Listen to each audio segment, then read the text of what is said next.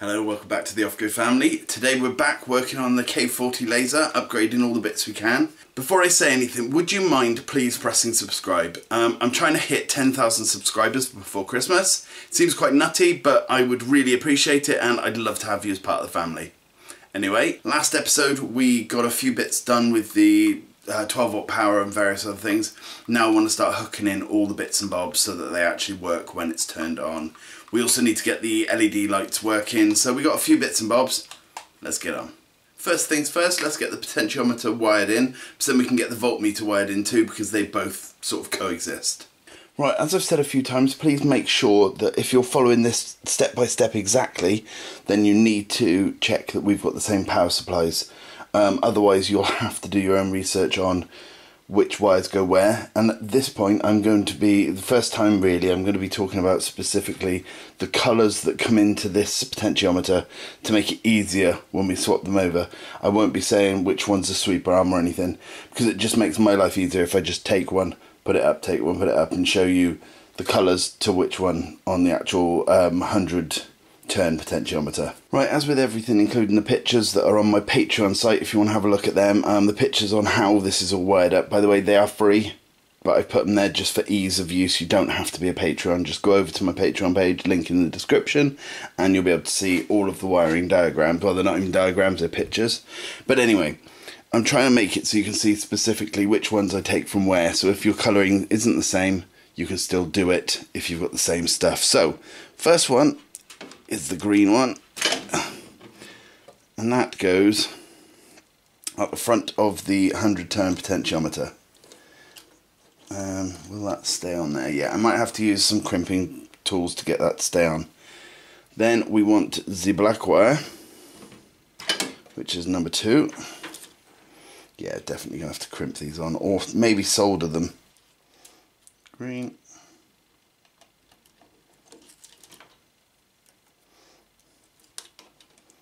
Black.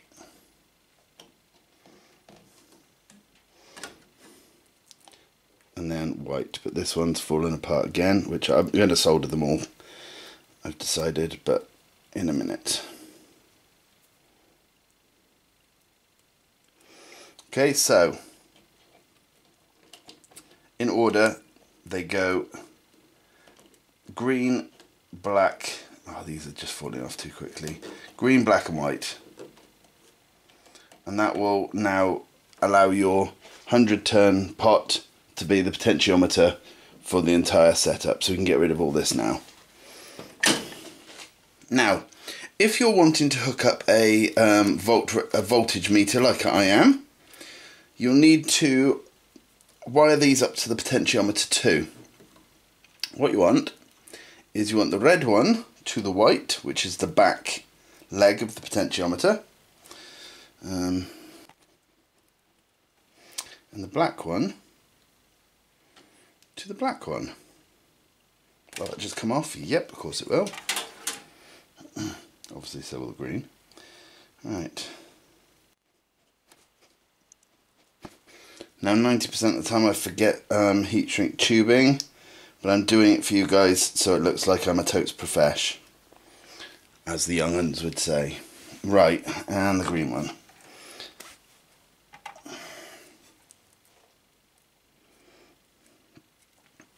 I'm going to start by tinning everything and then I'm going to solder it all together.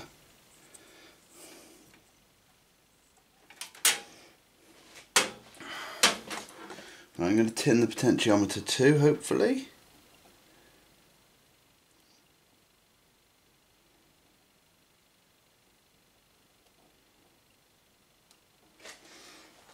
And the 2 wires.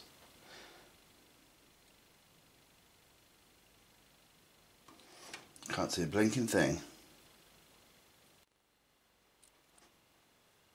So it's green at the front. Let's just make sure I've got everything untangled, because these will be the one things that I can't untangle later. Everything else I've made to unclip. So green first. Oh, let's cut it and make it look nice, shall we?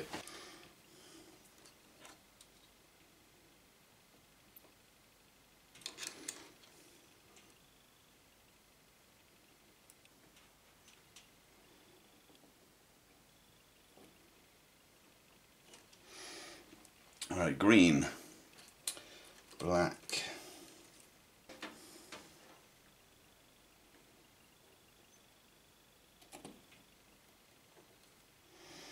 and then red.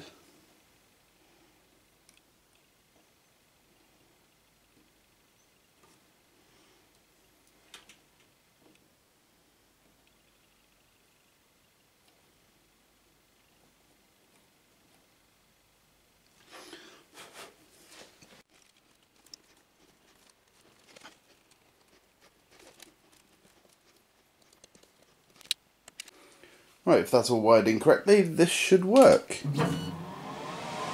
And it doesn't.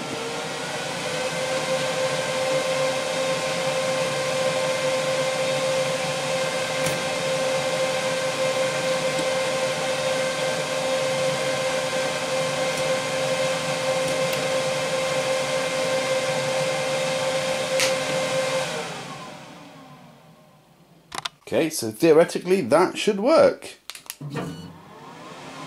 And it does, beautiful.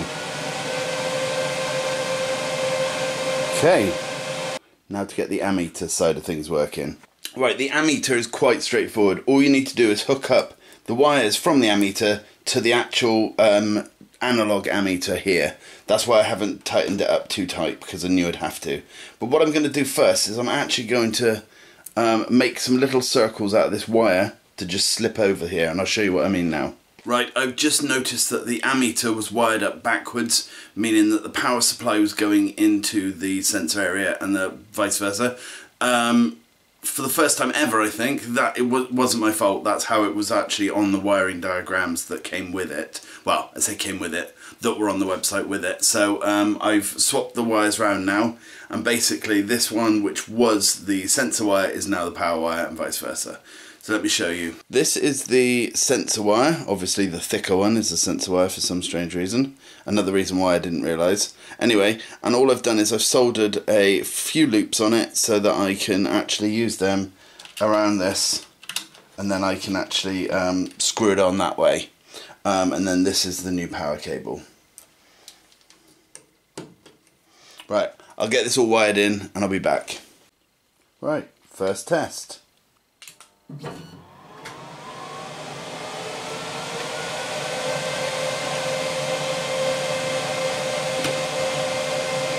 Now this one won't go up when I do this, but it will go up when I press this. Or it should. Okay. So it might mean I've got it round the wrong way. 1 second. Right, second attempt.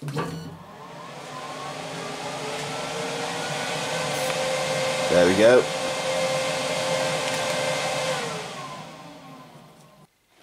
Okay, so here we got the sensor wires, the positive going to the black side and the negative, did I say positive? Yeah, the negative going to the yellow side. They need to be tightened up, but that's all working fine now. Right, before I forget, I'm just going to solder in the temperature sensor. I'm going to tin the ends and then do that.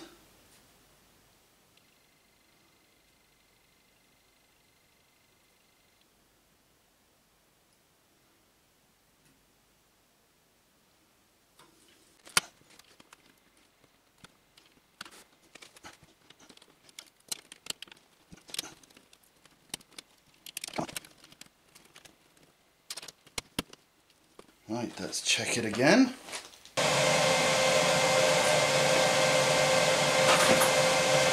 Right, let's just check we got it in the right way. I'm going to touch the temperature sensor.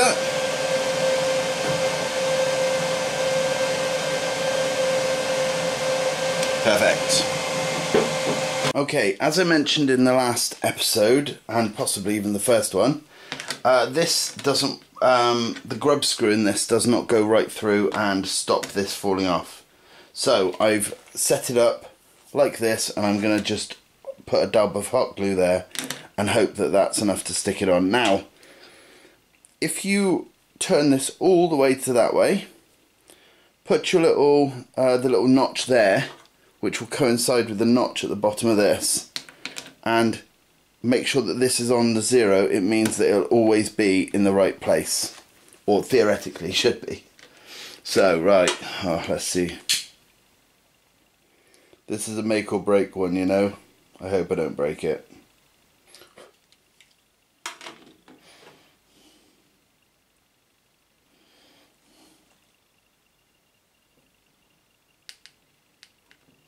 Nope. It's too big. I won't be able to get it in. Right, gonna have to rethink that then. But at least we didn't break it.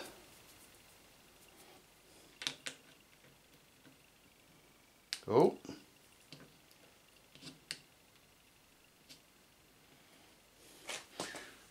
Did I just manage to squeeze it on there by pure fluke? Let's have a look, shall we?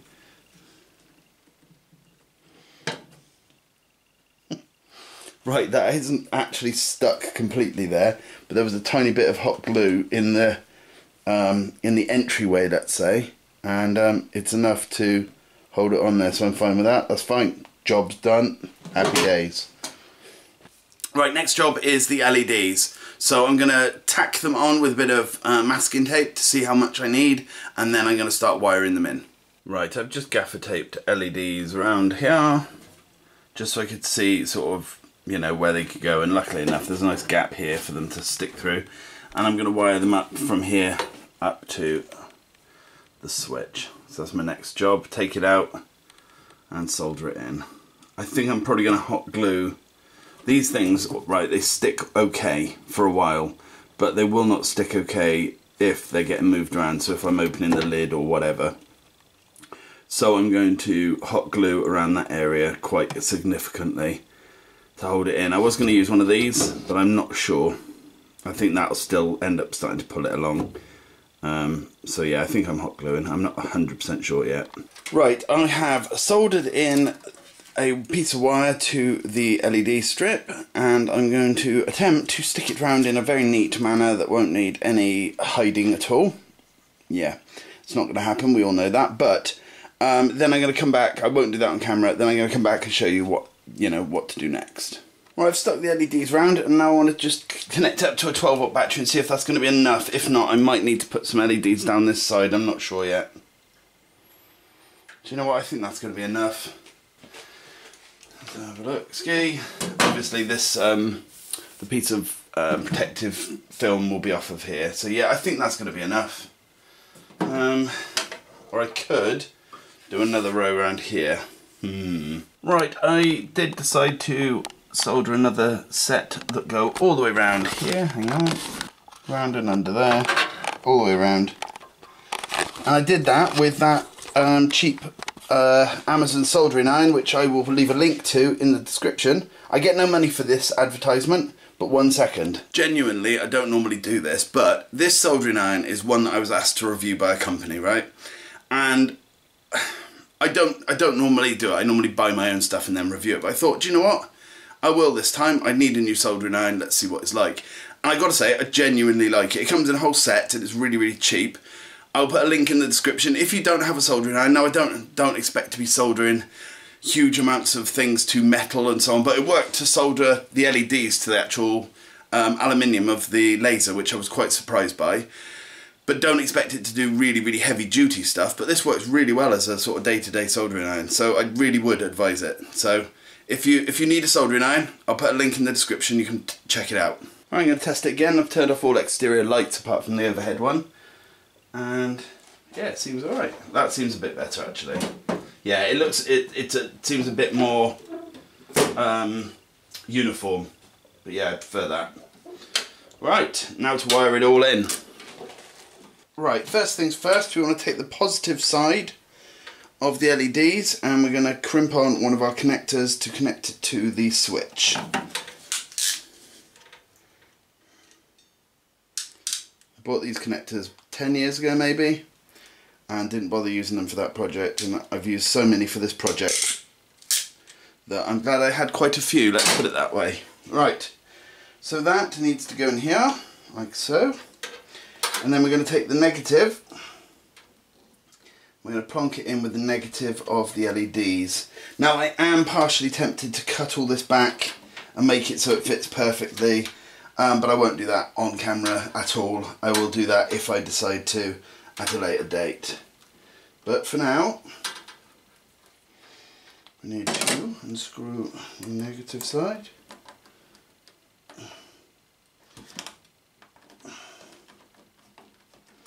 That was tough.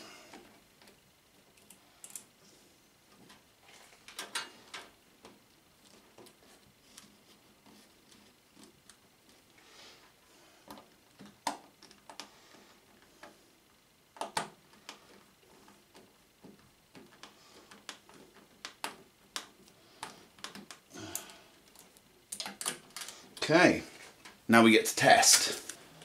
And LEDs on.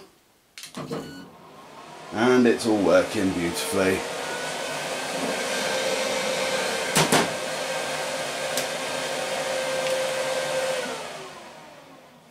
Okay, so that's the lights done. Next then we need to do a fan assisted air assist. Now this is just going to be a little 12 volt fan and I'm going to test it, see if it works. I will be putting a fish tank pump kind of fan in as well. See if that works, I've got no idea. But that will be another project, but let's do the fan assist now. Right, this is a normal run-of-the-mill 12 volt fan, like computer fan, etc. And I've 3D printed a few parts out for it. This was 3D printed from Thingiverse, and I looked at the guy's sort of a page of all the things he's put on there, and he owns a K40 laser as well. And I had a look at some of his videos of he's doing the same sort of things I'm doing, upgrading and so on.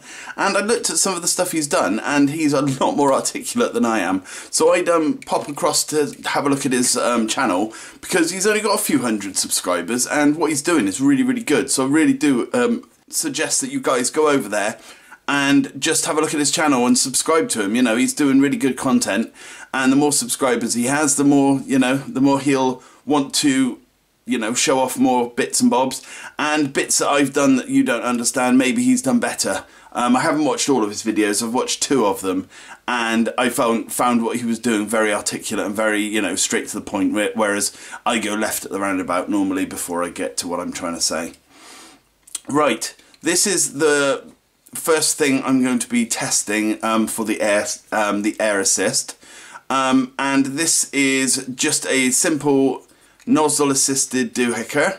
I'm not going to be putting this in as a permanent thing, so I'm not even going to have a wire belt to hold it in or anything. I have actually 3D printed lots of chain belts. Hang on. Which I will be putting in at some point for various other bits, but I'd like to test with this first and see how well this does, and if it does okay, then I might add stuff to it. If it does really well, I might not need to, and if it does really poorly, I can just take it out. Right, the first thing I want to do is hot glue this like this. This file, obviously, and anything else I've 3D printed or whatever will be in the description, along with the link to the guy's channel. Now I'm not going to put too much on, because if it doesn't work I can use this for something else. Yeah, I'll just put it around this side and then that'll be enough. As I say, it's literally just to see if it works. If it does, brilliant. If it doesn't, then I've got a fan to use for something else. It's had a little bit of time to dry. It's probably not as cured and set as it should be, but I don't care. Right, first things first then, we need to unscrew this.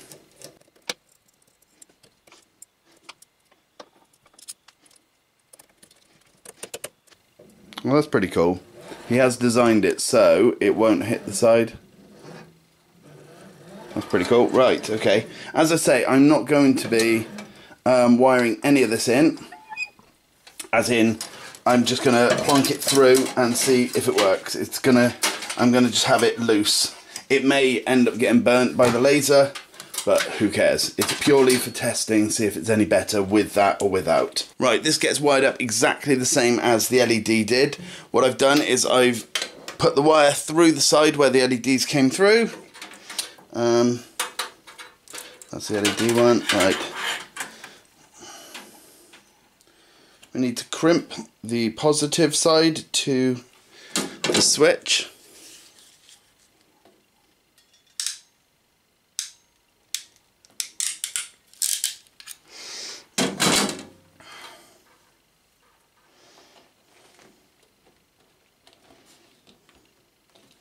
And then the negative goes down to the air assist negative.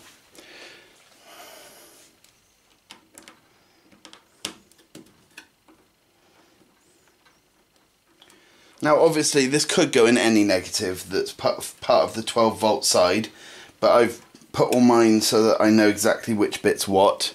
But if you just had them all going into the same connection block, that's fine.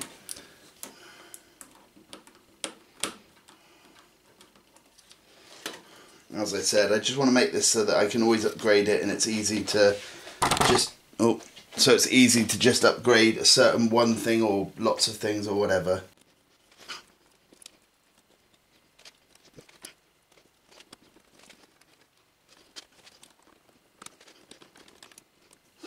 Okay, that could have been tied in a bit neater, but such is life, I'll have to cut that back a little bit. Right, let's test. Okay, that's working. Whether it does any good at assisting the smoke out the way, I'm not sure, but we will test that at a later date. But that's it for this video. Okay, that's where I'm going to leave it. I've still got loads more upgrading to do, but I'm not sure when I'll get around to doing that. But make sure you do subscribe to see any other future content. Anyway, thanks for watching. I'll see you again soon. Bye for now.